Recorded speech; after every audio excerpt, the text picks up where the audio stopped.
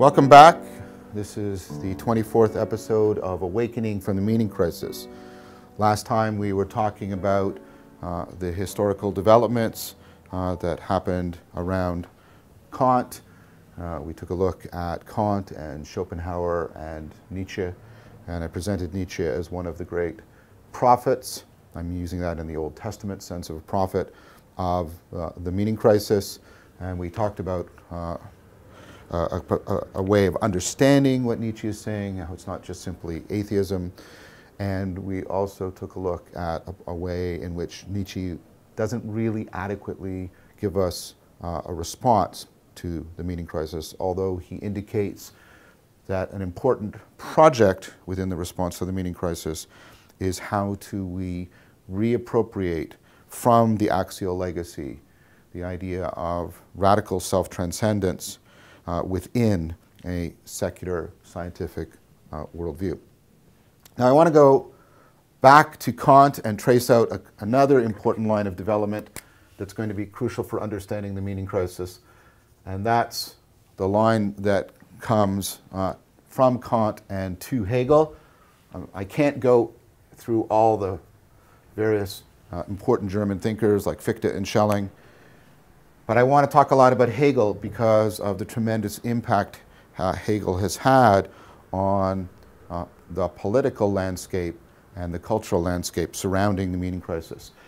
And as we know, Kant also had a deep influence on the Romantics, who also have a significant impact on Hegel. So if you remember, Kant has this model of the way the mind is framing reality in order to produce what is rational within it, and that this was then taken by the Romantics and reversed in an interesting way, that the closer you got to the actual contact, reestablishing the contact with reality, the more you're reversing this process of rationalization, and you're coming into contact with reality via more irrational states of mind. And what Kant had, of course, is the idea that reality out here was the thing in itself, which we cannot directly interact with. We can only interact with our experience. You see how the disconnection from the world becomes radicalized in Kant, and all the meaning is totally within a self-enclosed activity, a self-constructing, self-enclosed activity of the mind, right? And the thing in here, the thing in itself is nothing that we can come into rational contact with, and that's why, of course, as I said, the Romantics propose this radical idea, sort of the exact opposite of the axial revolution, that by moving into more irrational states, we can reestablish contact with reality. Now, Hegel is aware of both the Romantic response and the Kantian framework. And talking about Hegel is, oh my gosh, Hegel is a titanic and complex and difficult thinker. And so once again, I want to remind everybody that I'm trying to cut through a lot of material, trying to zero in on those aspects of Hegel's thought that are, I think, directly relevant to understanding the genealogy of the meaning crisis. So what Hegel says, first of all, is that this idea makes no sense. Hegel points out that the thing in itself is completely unknowable. And for something to be completely unknowable, he argues, is indistinguishable from it being non-existent. If there is nothing that can possibly be known about it, right, then we should stop thinking about it as something that exists, something that should be taken into account when we're talking about a relationship to reality. And if you remove the thing in itself, then you get this idea, that reality is totally found within this structure. This is, of course, a form of idealism, which has nothing to do with pursuing ideal. Idealism is the idea that reality is ultimately constructed, made by the mind in some fashion. And so Hegel makes the famous claim that the real is the rational, that this rational stuff and reality are actually identical. If you get rid of this side of the equation, the thing in itself, all you're left with is this, that reality is the rational, the real is the rational, and the rational is the real. And this, of course, is an important derivation, I think is the correct way of putting it, from the original insight from Parmenides that we saw exemplified in Plato, that there's a deep connection between being and being known, that there's a deep connection between our sensing something as real, and I don't mean just physically sensing, I mean making sense, our sensing something as real and how intelligible it is to us, how knowable it is to us. And Perl, in his book, Thinking Being, the Classical Tradition of Metaphysics, just does a fantastic job at explaining how profoundly fecund this idea has been for us. So Hegel takes that Platonic inspiration and he weds it to a critique of the thing in itself, and then we get this idea that what's going on actually is not that the mind, like in Kant, is making the structures of rational experience of reality. No, you get that the mind is actually making the structures of reality itself. Well, what about the irrational stuff that the Romantics were talking about? Well, Hegel sort of re-understands and reinterprets these developmentally. He understands the irrational aspects of the mind, right, not as us moving towards the contact with the unknowable thing in itself. Instead, the irrational aspects of the mind are actually a potential within the mind, a developmental potential for rationality. So the idea is our rational, intelligible experience has not fully developed, has not been fully self-actualized, and you can hear the Aristotelian aspects in Hegel's thought. Now, when I start talking about mind in this way and rationality, we have to be very careful. We're not talking about mind in the sense that's your mind, the individual mind. We're talking about mind in an extended sense. We're talking about the entire system of patterns of intelligibility that are at work in humanity. All of the patterns of intelligibility that we're using to make sense in this profound way. So if you think about this room, for example, and my mind is structuring my experience, and then if you give Hegel his critique of Kant, that there's nothing beyond the structuring of experience, then you have the idea that this is all, in a deeply metaphysical sense, this is all the activity of these patterns of intelligibility. The patterns of intelligibility and reality are is this mind in this extended sense. So try to think of these patterns of intelligibility as structuring reality, not just the experience of reality,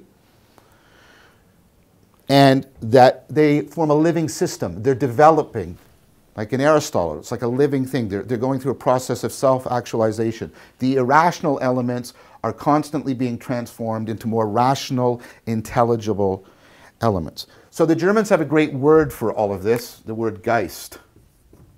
And like all German words, it doesn't translate that readily into English. It covers these two words that we separate in English, and it overlaps between them, mind and spirit. Because what it's trying to pick up on are, again, this living systems of patterns of intelligibility by which we ultimately make sense. And given this argument against an unknowable reality being a reality, then the patterns by making sense are identical to the patterns by which reality is intelligibly structured. So this isn't individual idealism. This is what's going to become known as absolute idealism. Because the absolute is another term that's used for this system of self-realization of the patterns of intelligibility, rather than talking about an individual mind. I'm trying not to get too abstract here, but it's hard not to be abstract when you're talking about Hegel's idealism. And so my task with you is to try and explain this in a way that constantly makes it plausible to you and also at least viable, so you can see why it became an attractive way of thinking. If you deeply buy Kant and the Romantics and yet you accept Hegel's argument against this, you reinterpret the Romantics the way he did, you get this position. How do you study it? How do you understand it? How do you study this living systems of patterns of intelligibility that structure experience and reality? Well, you study history. And here you can see, of course, the deep influence of Christianity and going back to the axial revolution within ancient Israel about understanding history as the process by which reality and our understanding of reality are co-unfolding together. So you study history and you look for patterns in, right, the history. What are you looking, what kind of patterns, right? These are patterns in how we have systematically made sense, how cultures have created worldviews, ways of making sense, ways in which we have, as I've often used the metaphor, we've created grammars by which we make sense of ourselves and the world. So you can see some of the influence of Hegel on some of the terms and ideas that I've been using as we've been engaging in our historical analysis. Okay, so these are patterns we realize. And I want to really pick up on the double meaning of this word, like I've indicated before. When realizing means here both that it is something we experience, but it is also a way in which things are being made real, coming into realness, coming into reality in a developmental sense. So we're talking about looking at history to discover the development of this grammar of intelligibility, this grammar of human thinking, human being, human living, how humans are like worlding, how they're creating worlds of intelligible patterns in which we can act in a meaningful manner and understand ourselves, the world, and each other.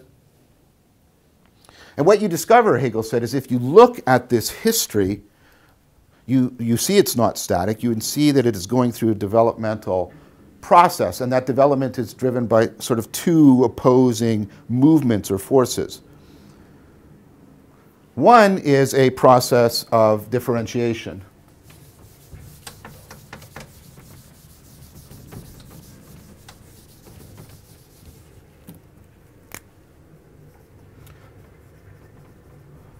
So think about when you're trying to make sense. What do you have to do often, right? You have to grasp the differences between things. You have to distinguish. You have to clarify. You have to contrast. So a good way of thinking about this is this term we used, articulation. Articulation means to speak and to make sense, but it also means to find all the joints, find the division points between things. So part of what we're doing, right, is when we're trying to make sense, we're engaging in a process of differentiation, articulation. But of course, we also are doing the other, right? We are doing integration. Right? We are gathering things together so that we have systematic connections are being realized. Again, we're becoming aware of them, but we're also constituting them and making them. And again, not as individuals, but as participants, right, in this project of how the patterns of intelligibility are working themselves out through our thought, through our behavior, through our ways of living and being in the world. So, Hegel understands the process of understanding as the creation of a system, a systematization. Because when I'm doing this, when I'm differentiating things and also integrating them together, I'm putting them into a systematic relationship. And so let me give you an analogy, right, for understanding Hegel. Please remember it's an analogy. So when you study child development, you can see children have ways of making sense of the world, and that discloses the world to them in a certain way, and that way in which they make sense works for them. It gives them a certain understanding. But what happens as you go through stages of development is that that system gets incredibly improved. Things that were often confused together get differentiated apart and then get reintegrated so that you get a more sophisticated systematic understanding of the world. And again, when I say this understanding, you have to understand that it means, right, not just in your head, but how the world is structured for you. So, you've got this living system of patterns of intelligibility, and you see across history that it's always being articulated by differentiation and then being integrated into a systematic way of understanding being, and not just being, but how the world is being to us. So Hegel thought he saw this internal development in Geist, that this is his name, as I said, for this notion of the extended mind, right? It had an internal development, much like a living thing, much like a child, right? So what do you see happening? What you'll see in the history of ideas as we try to make sense of things, you'll see an idea is proposed, a particular idea, a way of understanding, and it gets contrasted, right? It gets clarified, it gets distinguished, it gets differentiated from a counter idea.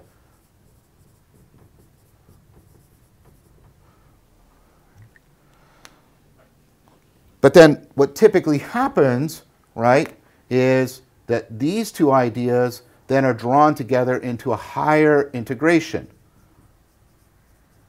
Now, this is often popularly explained. Hegel doesn't actually use these terms this way, but this is often explained by this idea of thesis, antithesis, and synthesis. Right?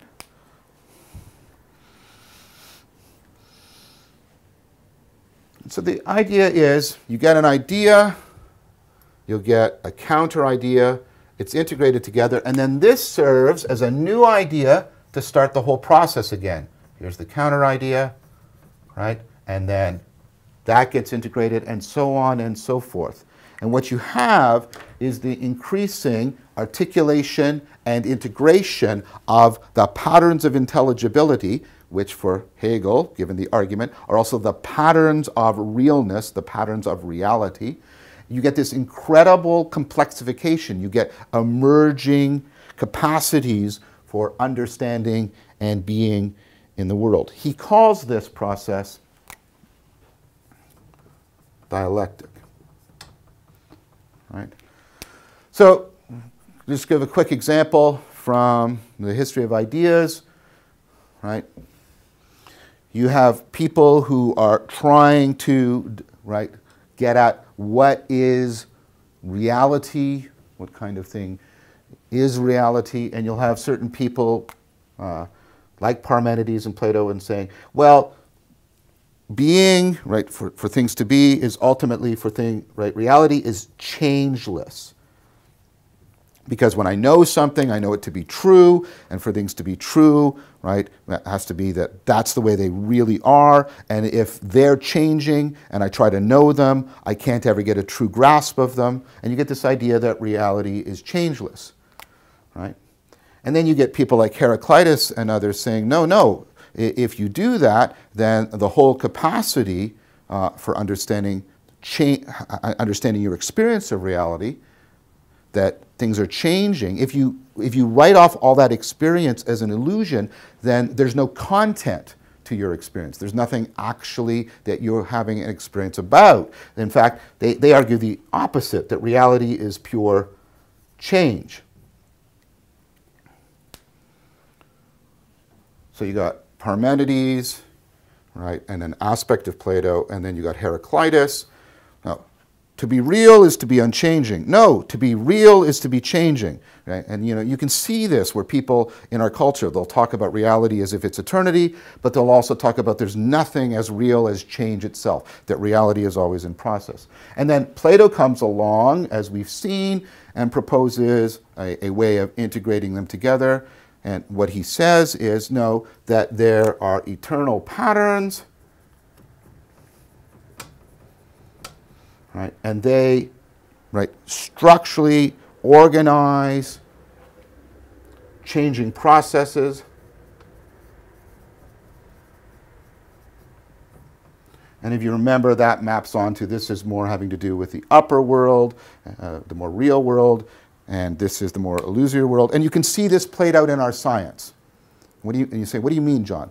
Well, science is built around the idea that there are these eternal patterns, laws, and yet they constrain and interact with forces, which are defined completely in how they change things. And so science, right, is a synthesis out of these two ways of trying to understand reality. Okay? And it ultimately goes back to Plato. And we use math to talk about this, and we use experiments to talk about this, and so forth. Okay, so this is not a ridiculous idea that Hegel has. It's a profound idea. You can see it at work. And if you talk about something, to use, I think, a strong analogy, about how science is progressing, and something about the patterns that science discovers are also the patterns of reality, then you have something strongly analogous to how Hegel is thinking of Geist.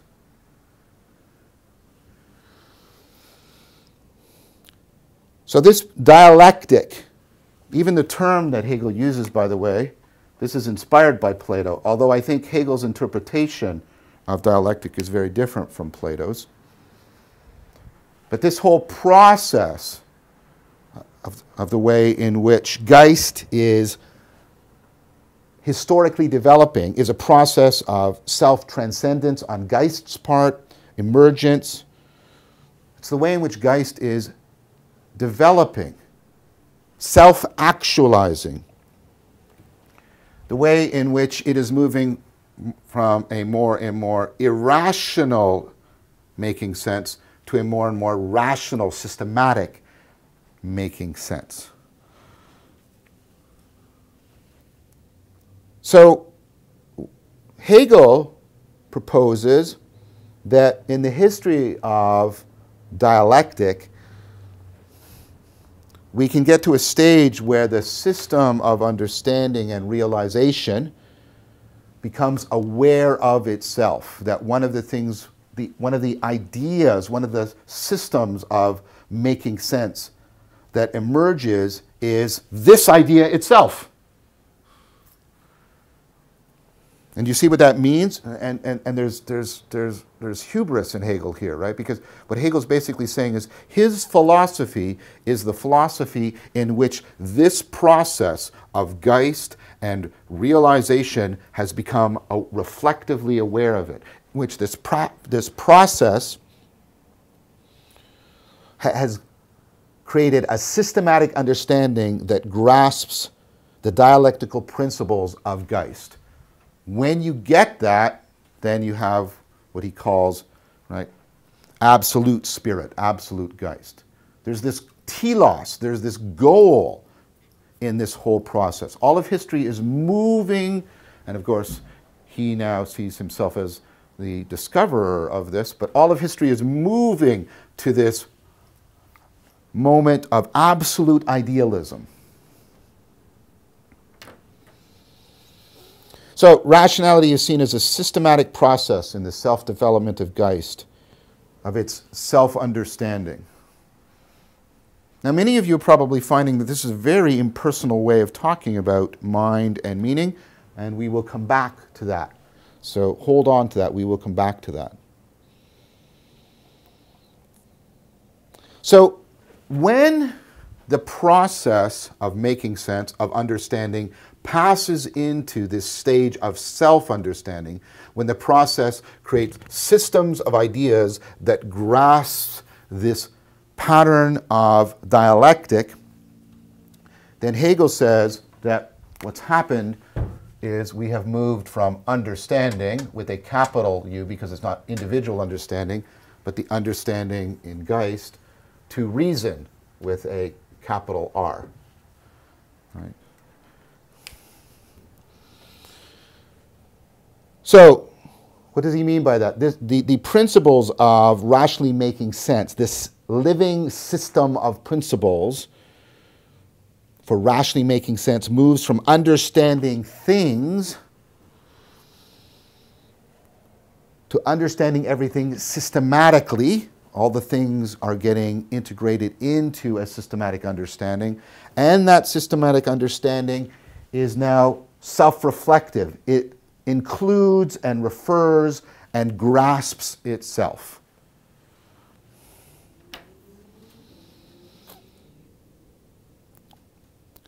In a very deep sense, rationality has realized itself. It's a very powerful way of thinking. Now put this all together with the original and crucial premise of idealism. Right? If this is a process by which reality realizes itself, and the real is the rational, this is also a process by which reality realizes itself. Right? This process at work in and through us, and in and through history, by which reality and rationality have realized themselves, is God. You see what Hegel's done? He's taken, again, as I've mentioned, this Hebrew Christian idea that God is that process by which we make sense and we develop and create the world with God, and he has created a philosophical understanding of that, and had translated that religious way of talking about history into a completely secular philosophical way of talking about history. He has secularized and rationalized the Hebraic heritage.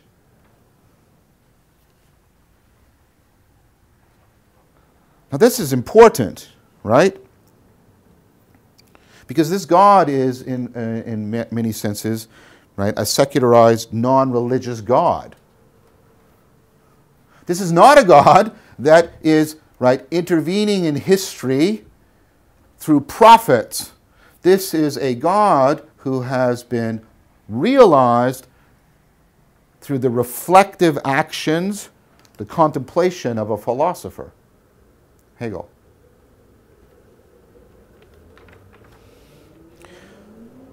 Hegel understood his project in very religious terms. But, and this is a very important but, he was always translating those religious terms into philosophical, conceptual terms of rational development. He would consistently take the religious terms and go through this kind of translation, this kind of exposition and explication and explanation that would transform them into philosophical, conceptual theories of how rationality, intelligibility, and reality have co-developed together.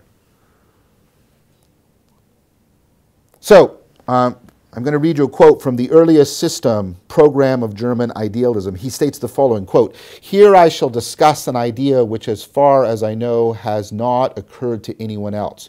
We must have a new mythology." Notice the word he's using.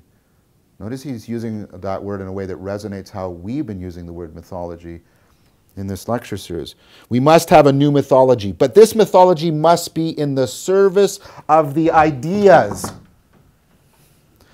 Notice that language. It must be in the service of the ideas.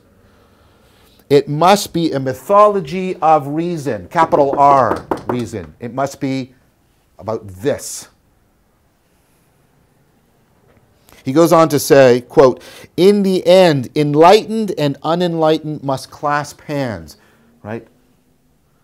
The philosophical and the mythological, the enlightened and the unenlightened. And notice the language, enlightened, right? Must clasp hands. Mythology must become philosophy in order to make the people rational, and philosophy must become mythological in order to make in order to make philosophers sensible.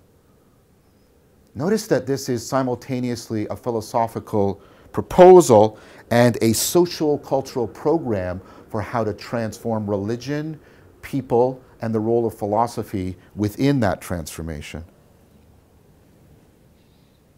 He then goes on to say that this will lead to a, quote, higher spirit sent from heaven must found the new religion, right, among us. It will be the last and greatest work of mankind. This is the final utopia. This is the culmination. This will be the last religion. This will be the last thing, because all of this results in this final stage in which Geist, this living system of patterns of intelligibility and how reality itself is structured, has generated a systematic self-understanding, and we grasp all of our previous cultural and intellectual history. I want to show you how Hegel does this in a specific example. This translation between mythology and philosophy to create the new religion that is beyond, right, all other religions. So let's think of the process by which understanding, right, is moving to reason. And you can see that, right, that's directly parallel to the process by which mythology is moving to philosophy.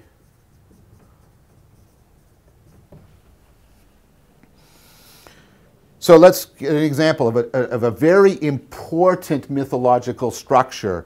And of course, I'm going to take Christianity because, as I tried to show you, Hegel is secularizing Christianity in many ways.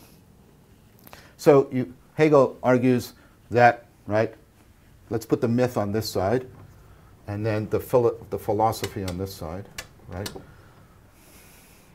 And we're going to see how we go from making sense of things to this self-realization, participating in the system that grasps the systematicity of this whole process. So you have the Father in the Trinity. Well, what does the Father represent? Well, the Father represents, Hegel would argue, understanding is undifferentiated, unarticulated, unactualized.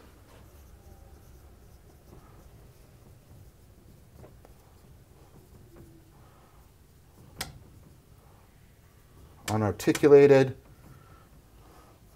unactualized, right? Undifferentiated.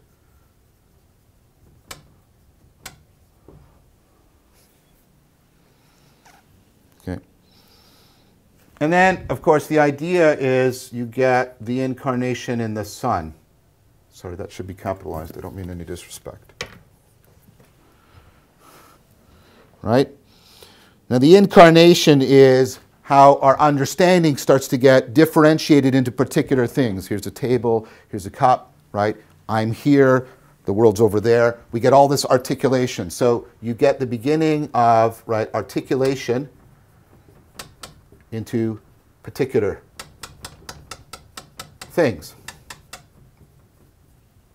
And so you can see there's a sense in which, right, the Son is the counter, the antithesis of the Father, right? But then you get, right, the reconciliation of the Son to the Father. You know, the Son is sacrificed, and the Son reconciles with the Father.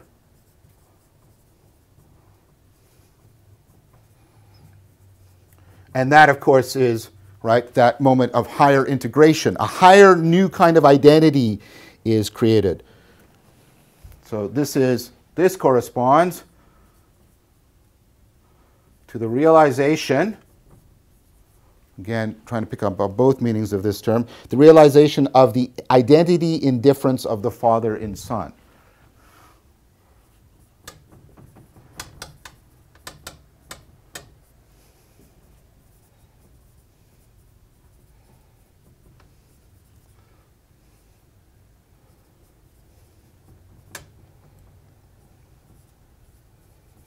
So the Father and Son are both different and one, and that's how understanding is now moving to this process where the integration and the differentiation are being brought together. Understanding is realizing that understanding is made out of differentiation and integration. And there's a kind of reconciliation, a higher order self-awareness that is taking place.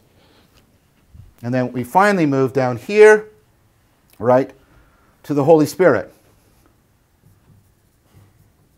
And of course, there's a bit of a pun intended, because that's, Geist is one way of translating spirit. And this is what? What did we see in the New Testament? We ultimately get the idea that God is agape. God is identical to the very process by which we are making each other into persons. And we don't individually possess agape in our minds. Agape is something we dwell within, a process of making sense and making persons and making community of persons. And of course, what does the Holy Spirit corresponds to? Well, this is Geist dwelling within its self-awareness.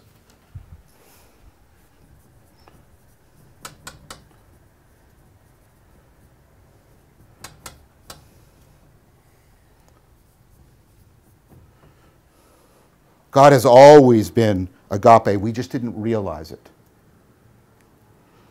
God is dwelling within the development of the community. This is what Hegel's doing. This is why Hegel has been called the Thomas Aquinas of Protestantism.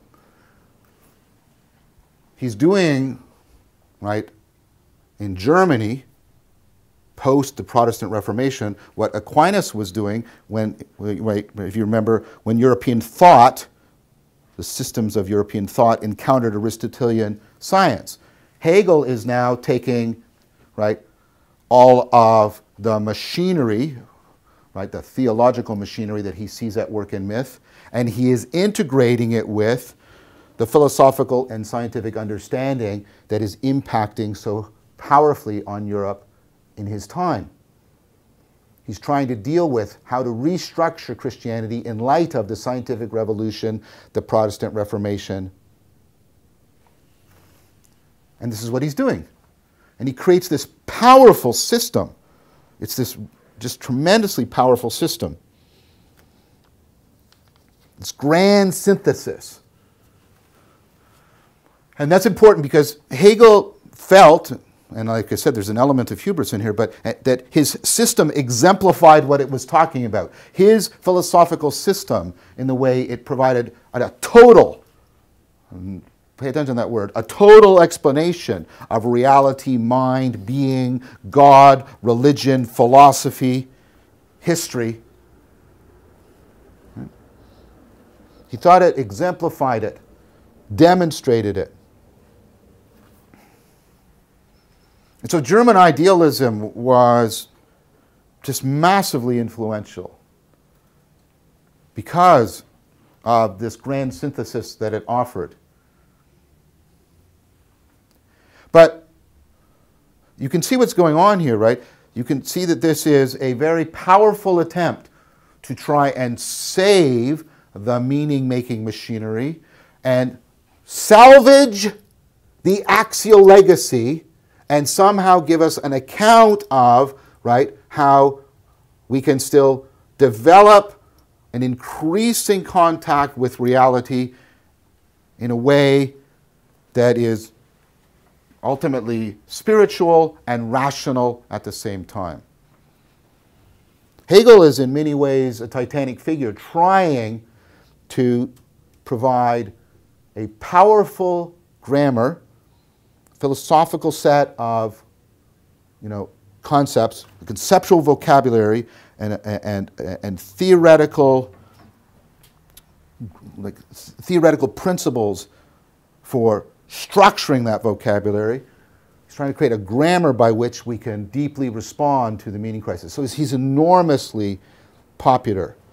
And as I said, this form of German idealism spreads across Europe in very powerful ways, deeply influential. You'll even see figures within America, like Josiah Royce, early on in the intellectual history of America, deeply influenced by Hegel.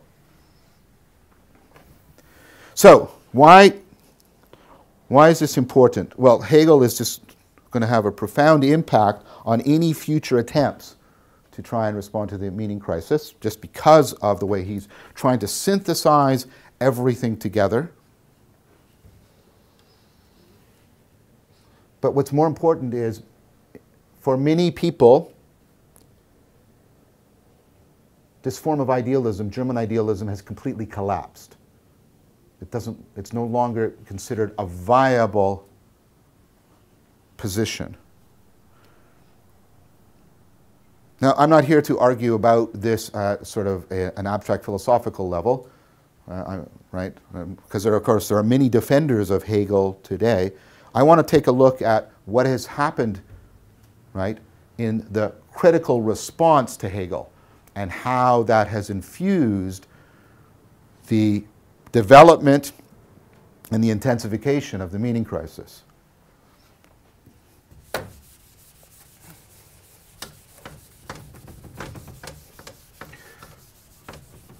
Remember, Hegel sets up this pattern of secularizing religion into systems of ideas that attempt to give us a total explanation and guide. He's the godfather, in this sense, of totalitarian ideologies.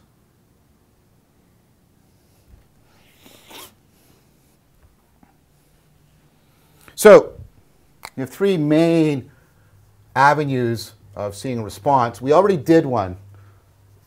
The person who has a deep critique of Hegel is Schopenhauer, and as you remember, Schopenhauer understands the relationship not the way Hegel does in terms of reason.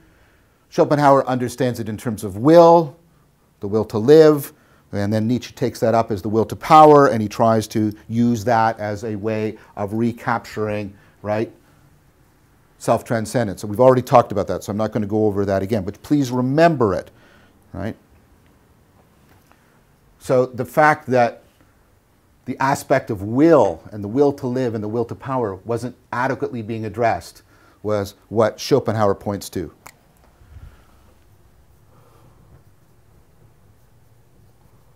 Okay, and then we have, of course, the tremendous critique of Kierkegaard. All right? Kierkegaard famously said, Hegel made a system and then sat down beside it. And what's he pointing out here? There's an impersonalism. There's a lack of perspectival and participatory knowing in Hegel's whole proposal. It has been rendered into a system of ideas. All of this, right, all of this connectedness to reality, to ourselves and to each other, all of the process by which we cultivate wisdom and self-transcendence has been rendered into a system of beliefs, a system of ideas. Perspectival and participatory knowing have been lost. The only participation we have is in our understanding and appreciation of the Hegelian system.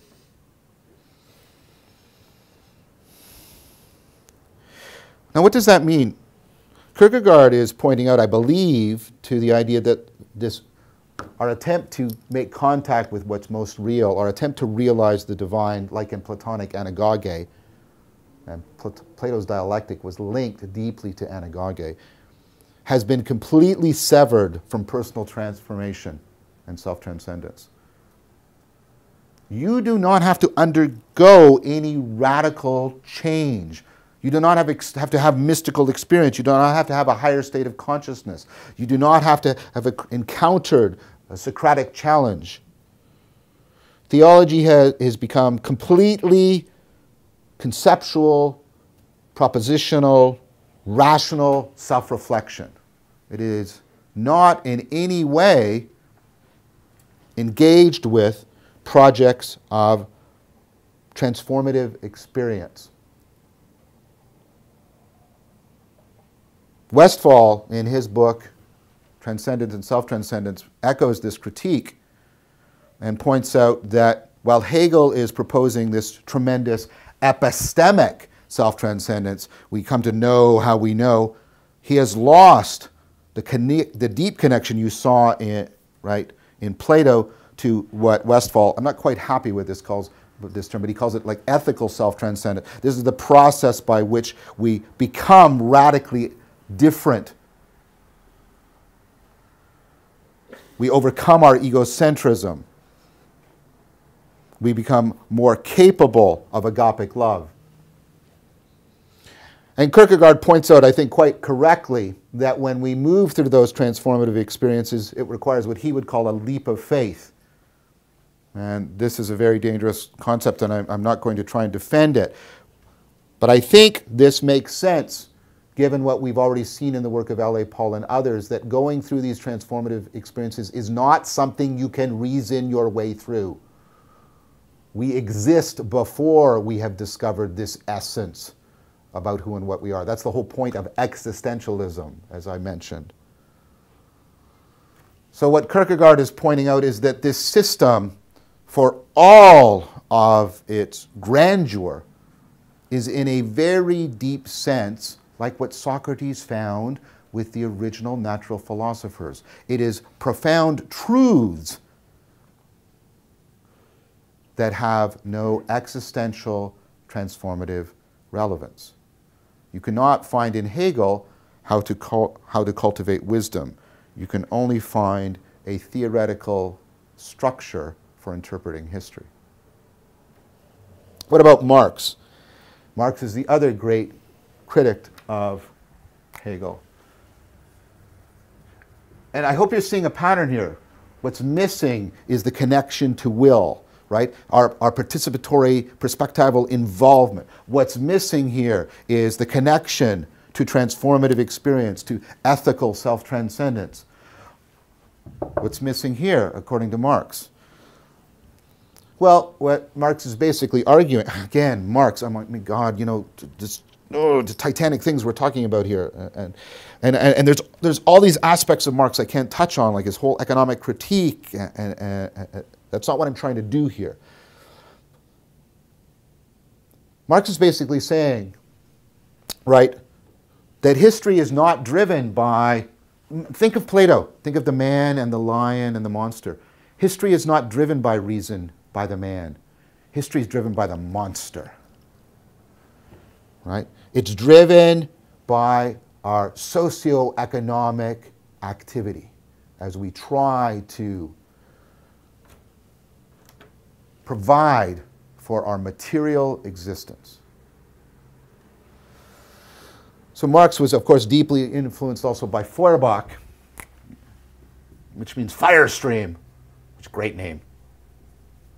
And Marx says, you can't understand me unless you have passed through the fire stream of Feuerbach's work. Feuerbach made this proposal that contrary to Hegel, that religion is not the arena in which Geist has been unfolding itself and reality and intelligibility have been co-developing. Instead, he argues that religion is a projection, a term, of course, that Freud and Jung are going to pick up on. That when I'm thinking about God, what I'm actually doing is projecting an ideal model of my own humanity. And Feuerbach's idea is that this projection distorts and distracts us, deludes us, and it ultimately alienates human beings from their own role within historical processes. So Marx is going to take up this idea, this critique of religion, and he's going to see religion not as Hegel does, as the vessel and vehicle in which Geist is unfolding itself. He's going to see religion as a noxious projection that is actually deluding people and distracting them from how they are the authors of history.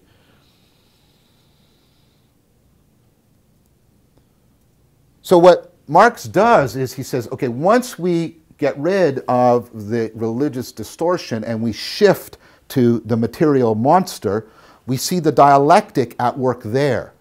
The dialectic is a dialectical materialism, not a dialectical idealism. Right?